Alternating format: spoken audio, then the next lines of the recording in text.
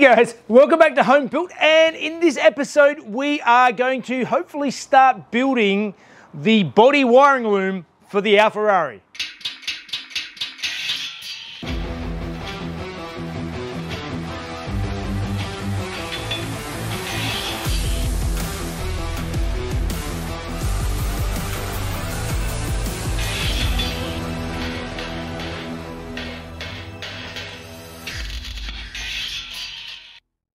All right guys, welcome back, and those of you who missed it last week, I started laying out the foundation for the wiring loom for the Alfarrari.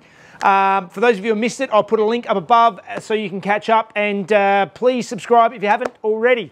So last week's episode did seem to be reasonably popular, laying out the foundation for the loom, and some of you hadn't seen the rope method before. It's not something that I came up with, but it is something that is quite a good method to get your head around joining every piece of every component, electrical component in the car all together, and then I'll show you how I develop it from there. There are a couple of suggestions, people saying that I should get a wiring loom out of an existing car. That is not a very good option. On basically, it might have been years ago when most cars were quite simple. Most cars these days are CAN bus. They use different size wires, and they have too many wires. Like I've got the Audi that I've took the engine out to put into the Rockster. I still have that car sitting here. I could take the loom out of that car. It's a lot of work removing the loom from a modern car. It means basically gutting the entire car, taking out every bit of plastic, all the dash. Like, it would be at least a day, a good hard day's work, just getting everything out of the car before I could even start tackling the loom. And it's not laid out the way that I want it, so I'd have to completely butcher it and make it work for my car as it is, and there's too many wires. It's far more work than making a loom from scratch. Far more work. There were a couple of things though that I did mess up, and let me take you through and I'll show you them now. So one of the things that some of you did pick up on that I did mess up was in here in the doors. So when I ran my wires to the doors, and obviously this car didn't originally have any wiring going into the doors, there was no need. What I did is I made my hole into the body of the car, and I did look at it and go, okay, yeah, well, that's not going to interfere with the door opening and closing, and it'll run through cleanly into the car. What I should have done though is I should actually, and I'm going to redo it, is run the top wire through at a higher level than the bottom wire, because with the wire will be bending a lot all the time, and being down low here, it's going to bend quite a bit. Whereas if you look at a lot of factory cars, they actually have one mount high and one mount low. That's because when the wire comes out, it's sort of just twisting a little bit rather than bending a lot in the middle. If you imagine they're coming out together, they're bending like this rather than being high and low, and it's just sort of twisting a little bit. So the wires will last a lot longer coming out high and exiting low. So I'm going to do that. And then also we need to drill a hole through my tunnel over here so that I can get my wires down to my starter motor, the gearbox for the reverse light and the speed signal, and also the alternator.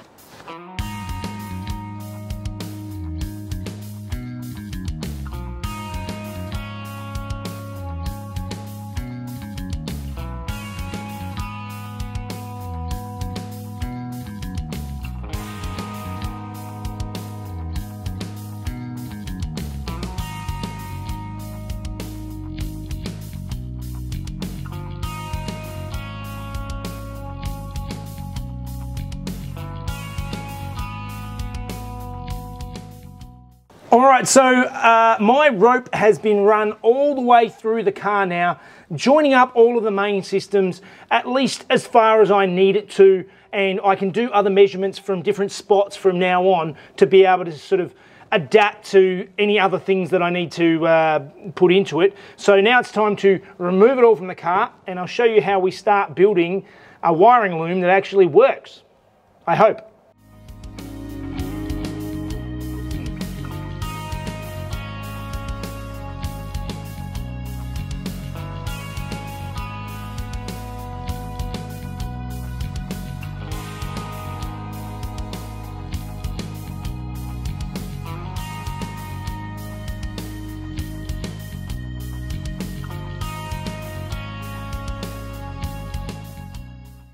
Okay, so when I lay it all out, there's actually quite a lot of rope here, but I've sort of tried to get it to make a little bit of sense to where things go, but ultimately it's all about just following the template that I have, which is the rope, and marking down where everything is. So this is now loosely on the table. I need to fix it a little bit more firmly, and this is something I've been sort of coming up with sort of all sorts of solutions in my head, and what I think I've come up with is going to be some screws and some cable ties.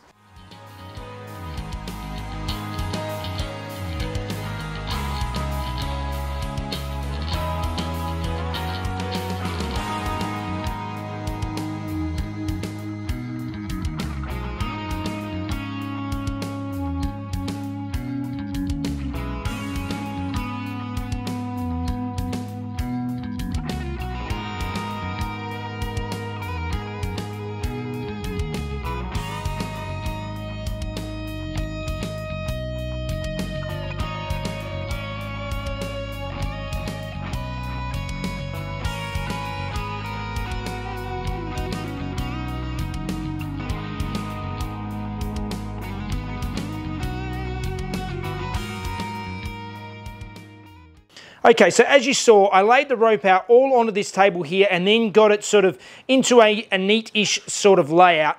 And then I went through and using just some self-tapping screws and some cable ties. Actually, Raceworks has these really cool cable ties that have got a little eyelet on them, so it makes it really easy to screw them in if you're going to mount them in a car or whatever. Basically ran out my entire loom setup. And then I've gone through, and at the ends I've got a bunch of these Bulldog clips from when I put the headliner into Harry, and I've used them so they'll be able to hold wires at the end. And then I've gone through and then I've transcribed all of the spots on the wire to show me exactly where I am in the scheme of things and how everything's laid out, all of the joins, all of everything. So now I actually have a map here on the board of how everything is going to go together. So next I'm going to actually put the rope back into the Alfarrari so that I can reference it for any other bits that I've missed.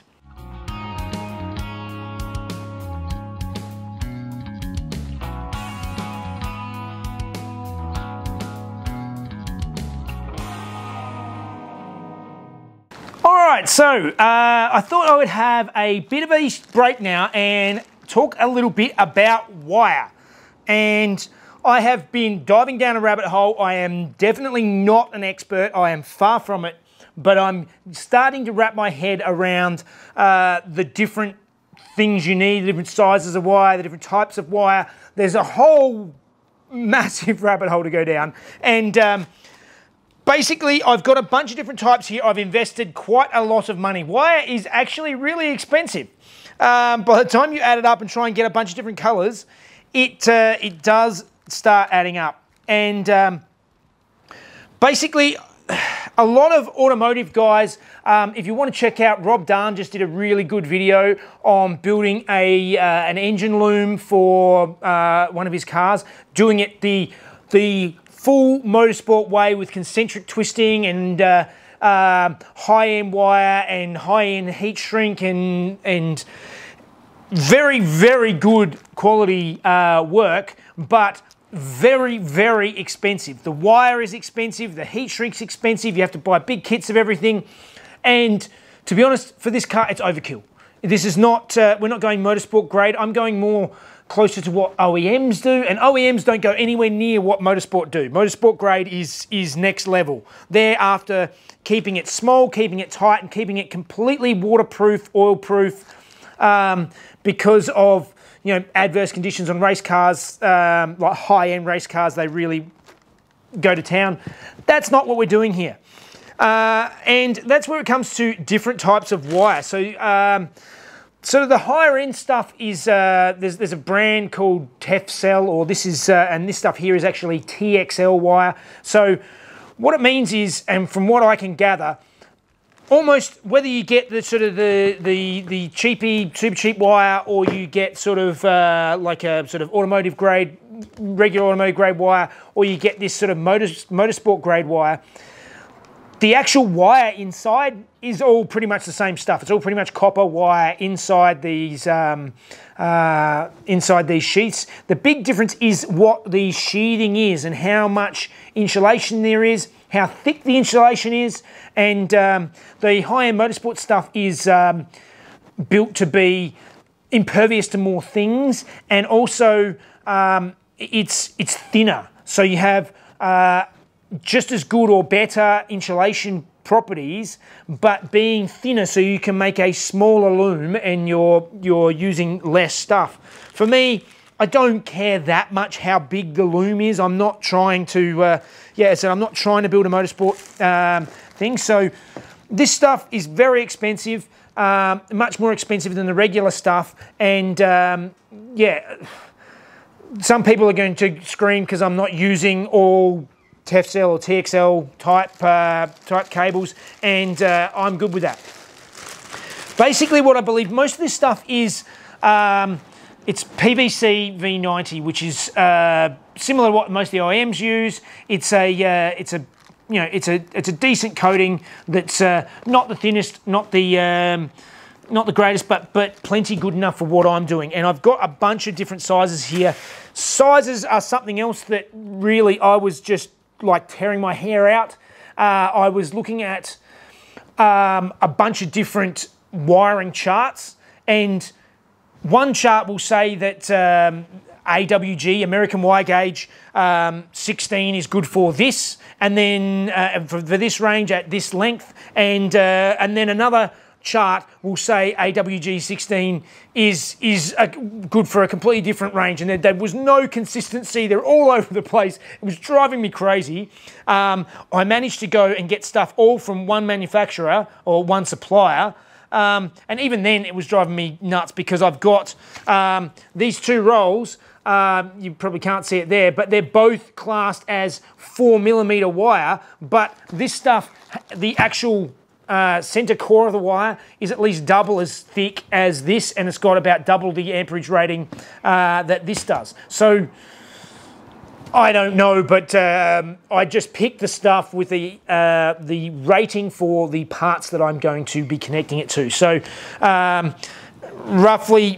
generally what you want is you want to check out what you're running. So if you're running a headlight bulb, so you need something that will be able to carry 10 watts through that circuit at the distance you want, because the further you go, the thicker the gauge you need. That's what I've gathered. I am far from an expert, but anyway, that is a little bit of covering on wires, and as I said, I've got a bunch of ranges here from super thin stuff to super thick stuff. This is, battery cables is quite heavy duty stuff you obviously need, particularly to run the battery from the back of the car to the front of the car. I need very heavy duty cable. Going on to the rest of the car, I found a good way to do at least the small stuff and the sensors and things is I used some of this already on the Rockster. It's quite a good cheap way of getting wire. This is 7-core trailer wire. So this is all insulated with 7 small cores inside, and this stuff is good enough to run the indicators and things like that, but still too small for running headlights and stuff like that. So good cheap way of getting a few different colors. I've got only a couple of different colors here, and I'll explain how I'm going to get around that later. But for starters, I think it's time to make a bit of a wire dispenser. I need to take a bit of a break and make something to actually feed this wire out. And I've done a bit of research on this, and if you're like me, like most people, you look at these reels of wire and they've got a big hole through the middle of them. So basically, you would think that making something like a curtain rod like this would be the best way to make a wire dispenser. And if you are like me, You would be wrong, because this is actually not the greatest way. I actually watched a really good video from Adam Savage on his channel about going through that. He had wired this way for quite some time, and I always thought, well, yeah, this is the perfect way. But there's a lot of issues with this. Is when you start reeling it out, there's nothing to stop it from just unraveling and spinning. And also, if you wanted to take, say, this yellow wire off and take it to your job, you have to take your curtain rail off, take off all of the bits of wire, get your yellow one, and then when you finish, you've got to put it all back together again, and it's just not a convenient way of doing it. There is a better method, and let's start making a bit of a wire dispenser now.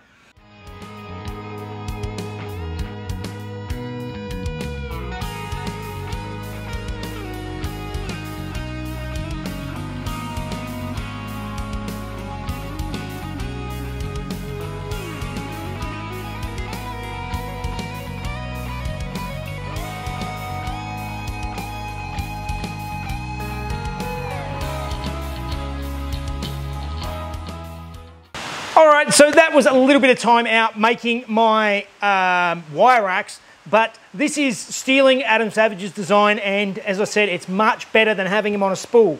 Basically, you can see I've built a trough.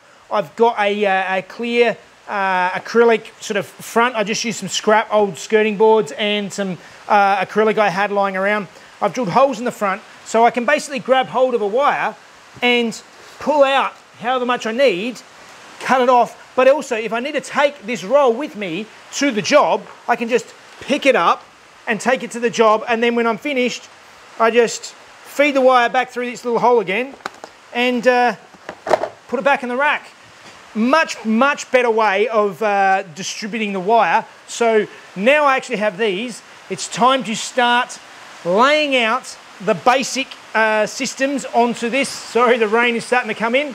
Yeah, start laying out wires onto my board using my template, and just pick one wire at a time and get stuck in. All right, so let's just go through some of the tools and stuff that I'm using in this particular build.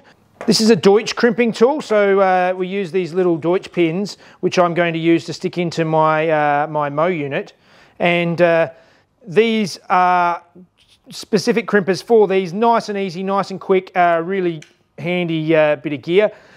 Some good crimpers. So the plastic covered sheath crimp things you get are generally horrible. These are really nice splicers. These are the splicers I use. These are Raceworks splicers, if it'll focus. These little things are great, and you need a really good set of crimpers. Now these crimpers are really good. As you can see, they see how they've sort of got a double loop at one end, so they curve the crimp over on top of itself. I'll give you a bit more of a display of this in a little bit.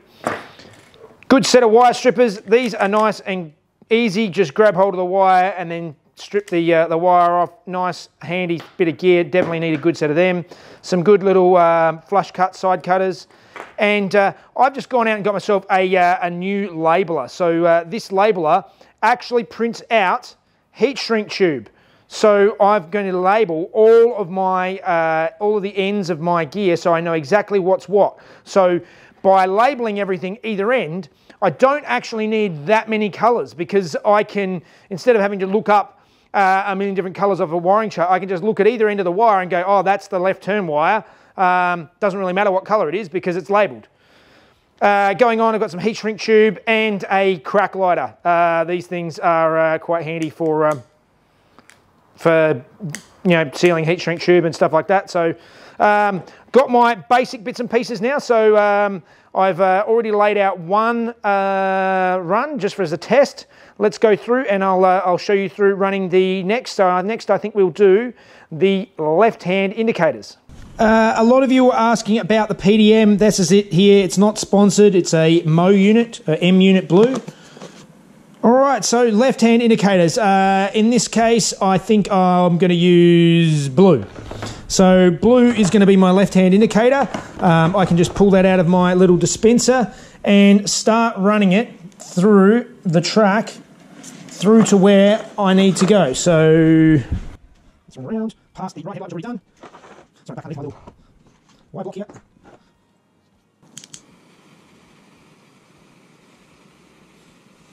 Left turn, that looks great. Now, because obviously we've got indicators at the front of the car, but we've also got indicators at the rear of the car, we need to splice it. So I'm going to put my splice next to where I did the other one, which is be up here. Cut the end of it off. And let's run the other end to the back of the car.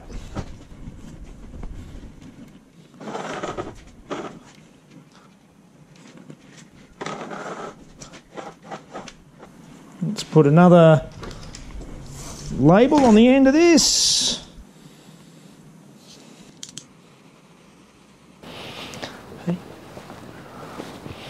Oh, come on! What did you do? I was going for the Bon Jovi in the 80s look. Come on! You mean like Napoleon Dynamite? I'm out. Much better. Let's get back to work.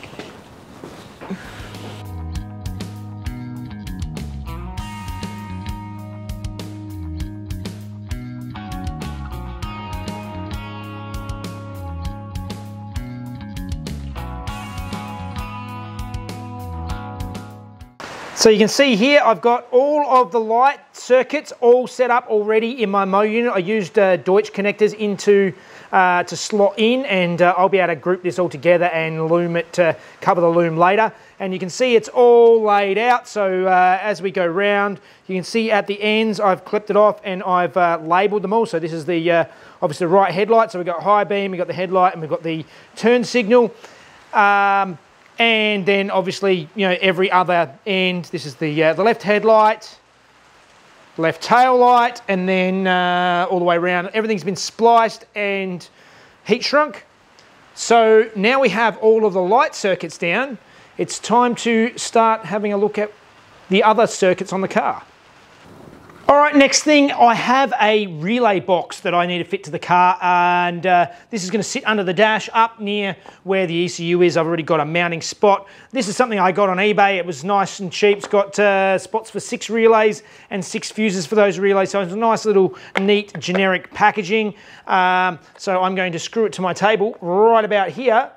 So let's screw this down and keep moving on filling out this wiring loom.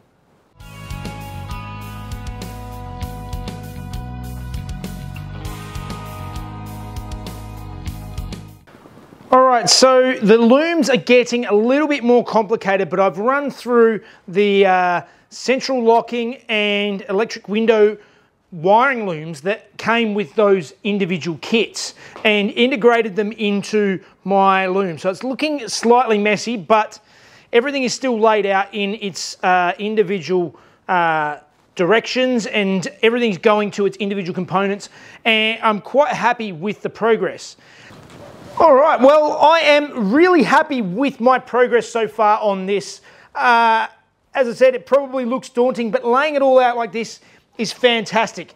These wire dispensers are fantastic. It was well worth me spending the time stopping to make them up. And it's all getting there. It's all coming together. Before any of you say something like, I know squeezing the wires with these bulldog clips could potentially damage the wire, and they are all past where I'm going to put fittings on them eventually, so don't worry about that.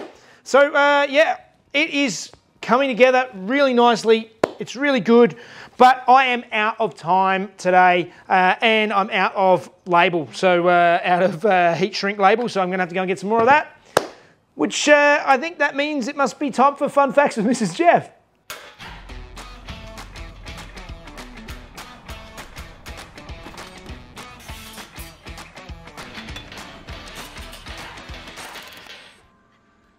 Hey guys, 1959 saw Ferrari introduce one of the most beautiful sports cars ever made with the 250 GT short wheelbase. Powered by the iconic 3-litre Colombo V12, there were 176 examples of this made in a range of specifications ranging from the lightweight aluminium-bodied Competizione to the Lusso Road version with 240 horsepower to 280 horsepower. This was one of Ferrari's first production cars with disc brakes. The 250 short wheelbase won Ferrari the 1961 Sports Car Constructors' Championship, as well as the 1960, 61 and 62 Tour de France Automobile. In 1962, Ferrari introduced the 250 GT Lusso, which was larger and more luxurious and not intended for racing. It attracted many of the notable celebrities of the time, including Steve McQueen and Eric Clapton. All right, hopefully you got something out of this episode. I'm actually sort of enjoying the wiring, believe it or not. As crazy as it sounds, it's actually, it's quite satisfying, sort of laying it all out and getting my head around the concept of how this all goes together, and having everything nicely labelled and laid out is just going to be so nice when I'm putting it all together. It's I'm quite happy, and I can feel myself learning as I'm going. I'm getting new skills in all these things and understanding better how every part of the car works and where I need to put it needs to run through a fuse, or in this case through the M unit or whatever. Yeah, so I think it's really clever what you've done. I think that's very, very smart. And yes, and the wire dispensers are fantastic, so much better than having it on a reel or something. I'm very happy with that choice. It was worth spending the time to make those things up. They're great. All right, please like and subscribe if you haven't, and let Jeff know what you think. And if you want to follow Jeff on Patreon and see the videos a day early, that adds, and help him out and keep him in his arts and crafts or hairdresser's appointments. Yes. Follow him on Patreon. Yay. Yeah. Yeah, and we'll see you next week. All right, see you guys. Introduce one of the most beautiful support cars ever made. Not support cars, just sport cars. That's my job. Powered by the iconic 260 horsepower to 280 horsepower. No, 240 to 280. Oh my God, I did it again. The 250 short wheelbase was with what? What's this word? The what? One. The 250 short wheelbase won. Automobile Tour de France.